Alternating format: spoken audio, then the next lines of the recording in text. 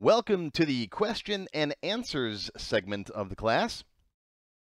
As I mentioned in the earlier videos, I've been teaching this course for over 20 years now, and during that time, I've seen a lot of the same questions come up over and over again. Now, I can't take the time to answer every question during class. It's already over 4 hours long. So I put together this Q&A list of the top questions that I've seen come up over the last 20 years. One thing that I've learned is that people hate when I say, we'll get to that in a future class, which I used to do before I had all these videos recorded. But I've got all these videos recorded now, so all of these questions are answered in other videos. Some are free and some are future classes. And so this will be a list of all the popular questions and where you can find the answers. So if you need an answer to something now, here it is. First question is, I want to make a form that has a list of all of my customers, and I like to be able to click on one of those customers to open up their record in the customer form. How can I do this? Well, this is something that we'll cover in Access Beginner Level 7. But I also have two of my free tech help videos, the continuous forms video and my blank template video, that will explain how to do it. So there are the links. I'll put links in the links section down below so you can just go click on them.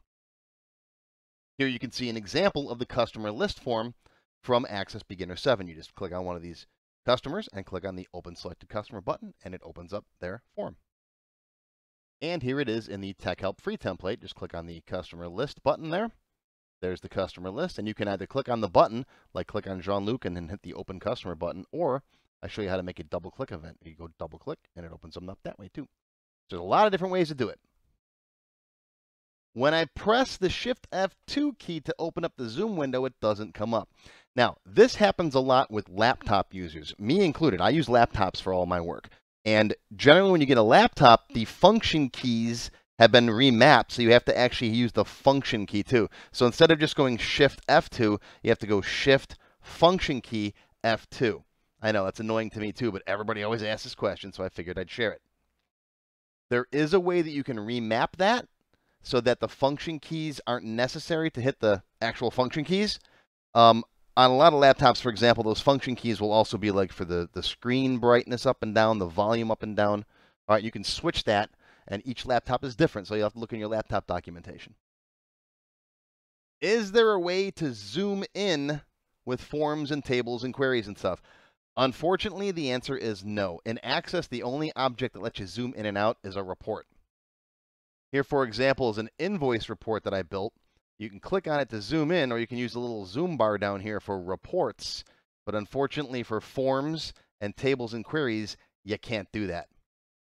I know in Excel and Word and PowerPoint, you can zoom in and out, but you can't in Access. Unfortunately, Microsoft doesn't give the same love to Access that it gives to those other apps because, let's face it, Access isn't as popular. And a lot of people really want that feature, to be able to zoom in and out on a form, especially for people that are hard of sight, including myself. Now, you can design a bigger form with bigger fonts and bigger text boxes, but you can't do it with just on this one standard, this form here, or in tables. You can't zoom in and out of tables either. So, yeah, I know a lot of people ask for that. Can't do it. Now, you can change the data sheet font size. So in tables, for example, you can go into, let me show you, you can go into File and then Options. All right, under Data Sheet, you can change right here the size of your font. You jack it up to 20 points, for example. Now when you open up any data sheet, you can see everything's much, much bigger. That's an option. However, one of the things that I'm going to teach you is that you generally don't want to poke around in your tables and your queries. You want to work with forms, and that setting doesn't change the font size in forms. Lots of people ask this, and I'm pretty sure I mentioned it somewhere in the course. I'm pretty sure, I'm not positive. How do I delete a table? Well, you just right-click on it in the navigation pane and hit delete. All right, here's your navigation pane. Let's say you want to get rid of version history T. Just right-click on it and pick delete right there. We'll say, are you sure? Yeah. Once it's gone, by the way. There's no undo. When you delete something, it's gone. Back up your database. We'll talk about backing up in a few minutes.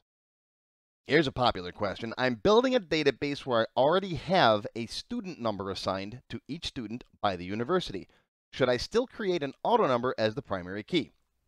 I get this question a lot. I've already got customer IDs assigned, in my old paper system or with Excel. I've already got product IDs that I'm given from the suppliers. Should I keep those numbers? Yes, definitely keep those numbers. Make a field in your table called, in this case, student number, okay, and store that number. But you should make an auto number too and have that as your ID field, student ID, for example. There's nothing wrong with having two different fields like that, a student number and a student ID, a product ID and a product code, whatever. Now, we will talk about relationships when we get to the expert series. I'm going to talk a little bit about relationships in the next class, Access Beginner 2. But Access uses those ID fields for making relationships between tables, for relating, customers to orders, right? Students to classes, that kind of stuff. That's for relationships. We're going to learn a lot more about relationships as we move forward. Those auto numbers are not for you. They're for Access. You don't even need to worry about what they are. Okay? Watch that video there, my auto numbers video. It explains all of this in a lot more detail if you want to learn more about auto numbers. I deleted a couple of customers that are no longer with me. Now there's a gap in my auto numbers. How do I get them back? Again, just like the answer to the last question, don't worry about them. Those auto numbers are not for you. They're for Access. So if you delete a customer and he's gone for good, don't worry about that auto number, okay? It doesn't matter if they go 1, 2, 3, 4, 8, 12, 26, okay? That's for making relationships. Now, there is an exception, okay? If you already have relationships set up in your database, okay? Let's say you've got customers 1, 2, and 3, and you've got orders in the system for customer 2, and you accidentally delete customer 2. Now you got a whole bunch of orders in there missing their customer. So yes, there is a way you can restore that auto number. There's a link right there. Go watch that video if you absolutely need to get that auto number back. It is possible. And while I'm thinking about it, sometimes people just want a counter variable. They want a number that goes 1, 2, 3, 4, 5 and counts up. Orders, for example. You can make unique order numbers for a customer, and each customer has order 1, order 2, order 3, and so on. That's possible. Again, I got another video on that. It's a little more advanced, requires a tiny bit of programming, but go watch my counter video if you want to learn how to do that. Can I use my Access database to send out letters to all of my customers? Absolutely you can. Now you can actually write all of your letters inside of Access as a report. I cover that in Access Expert Level 5. You can also write the letter in Microsoft Word and then use Access as your data source for a mail merge. I cover that in my Microsoft Word 201 class and in my Access Expert 19 classes. And if you want a quick version, watch my letter writer video. That's a tech help video that does the same thing in a quick format. Okay, so yeah, it's definitely possible. It's one of my more popular classes, how to make Access into a letter writer. You can do it with or without Microsoft Word. Here's another very popular question. I want to build an Access database for everyone in my company to use, but the boss doesn't want to fork over that much cash to buy copies of Microsoft Office for everyone, especially the warehouse guys who could use the database but don't need Excel, Word, and all that. Is there a cheap version of Access available? Well, the answer is no. There isn't a cheap version available, but there is a free version available. It's called the Runtime Edition. You use the Runtime Edition for people who only need to use the database and don't need to make design changes. So you have one copy of Access for the developer, you, right, the person who's building the database, and everybody else in the organization can get the Runtime Edition, and it's absolutely free. Go watch that video. That'll explain how to get it, how to install it, and how to use it. So if you got 20, 30 people in your office, and 10 people in the warehouse, they all have their own workstations. They need to be able to use the database to enter in products or whatever. All their copies are free. You just need to buy one copy of the full Microsoft Office with Access for your designer, for your developer. That's you. Okay? So that's a good question. What if a customer has multiple phone numbers, emails, or addresses? Okay. I'm pretty sure I talked about this in class, but generally, as my rule of thumb, if they have 2, maybe 3 of something, then it's okay to make multiple fields in the same table. All right? Home phone, work phone, cell phone, not a problem. Shipping address, billing address, not a problem. If it goes over 3, then you really should consider making a second related table, which again, we're going to focus on relationships in Access Expert Level 1. Talk about them a little bit more in Beginner 2, but we're going to give the full treatment in Access Expert Level 1.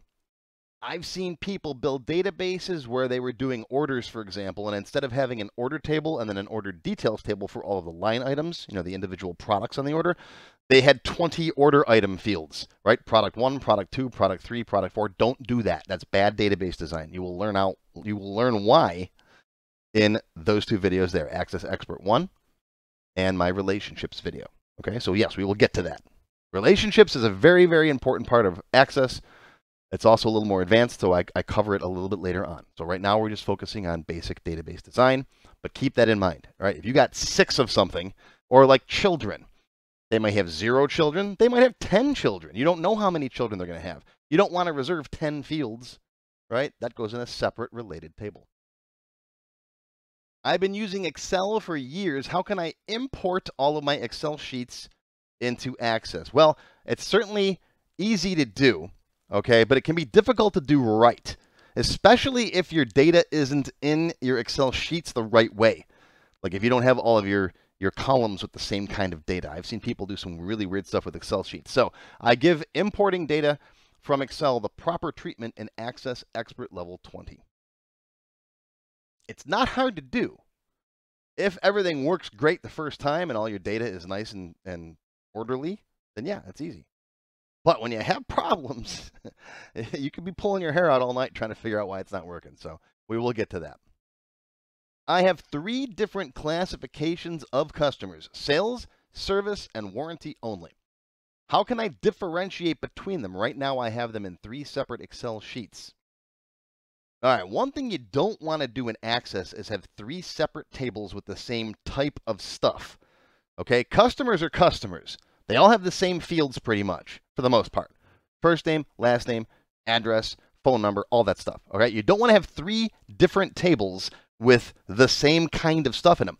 What you'll do is you'll just put a field in that table to indicate what kind of customer this is. Is it a sales customer? Is it a service customer? Okay. Now the tricky part is if one customer can be in multiple classifications. So if someone can be a sales and service customer, or a service and warranty only customer, or all 3. Then you have to use something called a many-to-many relationship. It's a little more difficult. We will get to it in Access Expert Level 7. I also have a tech help video called many-to-many. There you go. That's where you find that answer. Okay. Yes, it can be done. It takes a little work. Here's a big one. How can I keep people from changing the design of my forms, reports, tables, etc., and poking around in my database? Now, securing your database can take some work, okay? I have a whole 7-hour course on just properly securing your database. It's called the Security Seminar. That's the first link there. It walks you through everything you need to know to properly lock down your database. We add user logons, all kinds of stuff, tracking what they do in the database with an audit log, okay? Now, that will keep pretty much the best hackers out of your database. However, if you just want some simple tips on keeping your average Joe office user from messing with the database, I've got that simple security video too. That'll give you enough information to keep the majority of regular, normal office people out of your database. All right, we'll lock it down a little bit. Okay, but if you're worried about hackers in your office, I got the security seminar. So Access can be very secure or it can be not secure at all. It depends on how much effort you put into securing it. All right, so watch the simple security video first. And if you need really, really, really good security, go get the security seminar. This is a popular recent question in my forums, and I figured I'd include it here.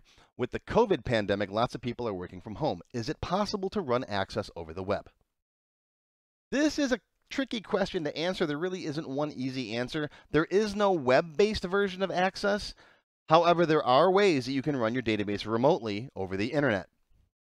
I do have a page on my website, some free videos that talk about how to run Access online. So go to that page, watch what's there, read that page over. Whatever you do, though, and I see a lot of people trying to do this, don't use Dropbox, OneDrive, Google Drive, or any of those file sharing services. There's a good chance you will corrupt your database. Lots of people try to run Access with other people through Google Drive or Dropbox or whatever. Don't do that. Okay, that's bad. So go watch that video, go read what's on that page, and you'll get all the information on this. And this changes often. There's always something new coming out, so keep checking that. Is there a way to make a menu system in Access so I don't have to poke around in the navigation pane to find what I'm looking for? Yeah, we'll cover that in Access Beginner 7. I also show how to do that in my blank database template for Tech Help. And here it is right here in my blank database template, my Tech Help free template. You'll hear me refer to this a lot. It's basically a form with some labels and some buttons on it, right? You click a button, boom, there's your customer list, right? There's your customer form. There's your order form. Okay, so we can use buttons and forms to make our menuing system. There is something called a navigation form. I don't like those. All right, and if you want to see why, there's another video you can go watch where I talk about navigation forms. Okay, or switchboards they used to be called. Right, back in the old days, they were called switchboards. Then they upgraded them to something called navigation forms. But I don't like either of those. I like to make my own menuing system. And finally, to round out the questions for Access Beginner 1, what do I have to do to back up my database? Well, there's a page right there, backup. Fortunately, everything you need, all your tables, forms, queries, reports, all that stuff is stored in one file. It ends in ACCDB. It's wherever you happen to store it when you created your database file. Back up that one file, and that's all you got to worry about. Everything is contained in there. Your forms, your queries, your data, everything you've typed in is all in that one file. Go watch my backup video for complete details. So that's it. That's the Q&A session for Access Beginner Level 1. These are the most popular questions that I've been asked over the last 20 or so years that I've been doing this. If you have questions, post them on my website. Right on the page that you find all these videos on, scroll down to the bottom, and you'll see where all the other questions and answers were posted. Feel free to post yours there. Thanks, and I hope you learned something today.